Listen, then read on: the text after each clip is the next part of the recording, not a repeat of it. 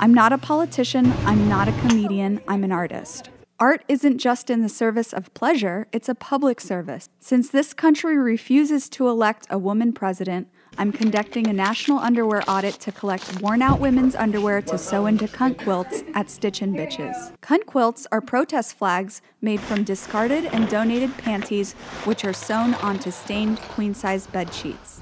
The quilts are made during Stitchin' Bitches, where female volunteers gather for craft night in living rooms across the country to build solidarity, discuss feminist issues, and create a unified identity. We carry the quilts on our backs as protest banners at marches to show our political support for issues affecting women's bodies. When 2 or more people carry the quilt, it becomes a superhero cape. We will continue the project until there is a woman in the White House. I want to air our nation's dirty laundry and get to the bottom line questions. What is holding us back from women shaping our nation's future?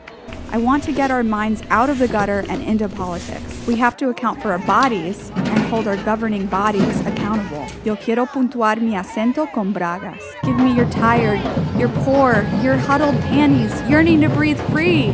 No matter the condition, there'll be a revelation of the shameful, the sanitized, the washed up, the worn, the probed, the holy, the scarlet, the loosened, the exonerated, the secret, and the secreted. Cunt Quilt!